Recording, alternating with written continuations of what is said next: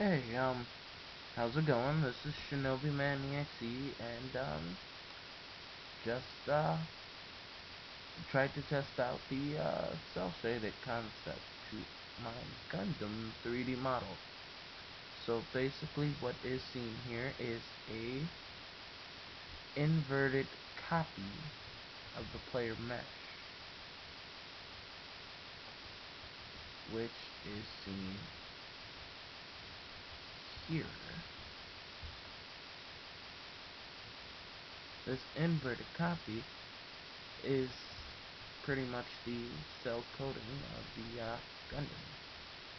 So let's just move it back. Because of its inverted form, and then the removal of the appearance of back faces, because back faces make it look black. It appears as if a inked shadow is over the model at all times, and from any direction. Now this is my first time actually trying the cell shade anything, so occasionally you can see little inconsistencies on this model, but for the most part, it's cell shaded. I had no problem actually applying the animations that I built on this model to its actual application. As a matter of fact, because I had already modeled and animated this Gundam 3D model, duplicating the mesh selection actually made a perfect copy. That way, I had no trouble making the cell shade follow the actual mesh. So, I'm going to say this straight up, no joke. I get the feeling that the cell shading is the final application of a model once you are done building it, because it is innately harder to pick groups within the model. I mean, so far it looks easy, but I don't know what its limitations are. So, I don't know if it'll, freak out and say, hey, you picked me, I'm red, or what the hell. So, yeah.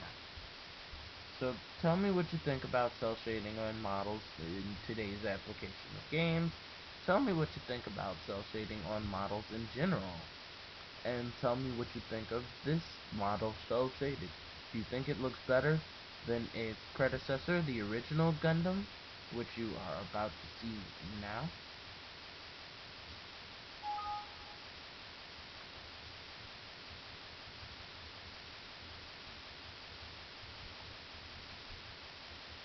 Just gonna turn on back faces. So do you think this one looks better? Or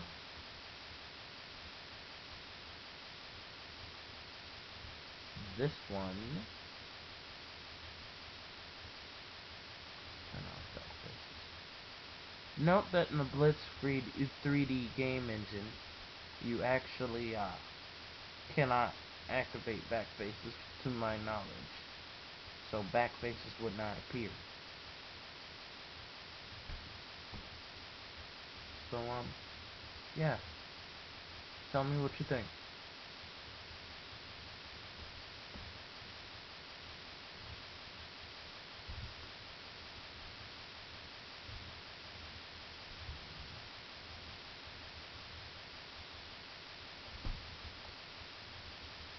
I also have to redo the eyes because they are now locked.